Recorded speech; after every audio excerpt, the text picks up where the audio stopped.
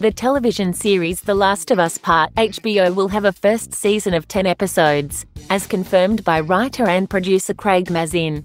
Crave shared the episode count of the upcoming HBO series after Mazin revealed it during a recent appearance on the Scriptnotespodcast, in which he appeared as a guest to discuss the process of preparing for a full season of television.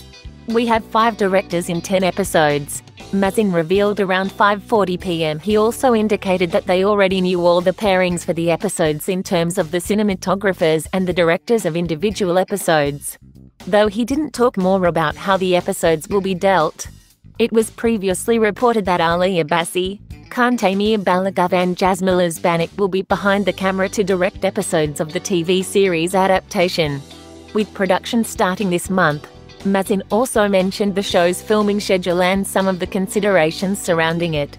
In doing so, he revealed that the show will be developed primarily during daylight hours due to the logistics of filming at night when Calgary only has about 4.5 hours of adequate darkness to shoot night scenes at this time. The creator of The Last of Us game, Neil Druckmann, works as a writer and executive producer alongside Mazin. Druckmann says the series will stay pretty close to the game at times, but other parts can deviate a lot because television is a different medium. The drama between the characters is said to be one of the areas the series will explore further.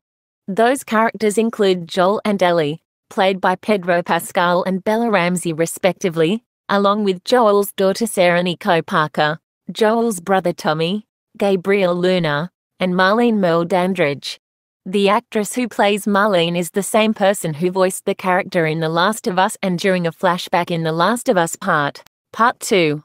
In addition to the TV series based on The Last of Us, Sony is also working on an Uncharted film starring Tom Holland as Nathan Drake. The film will hit theaters on February 18, 2022.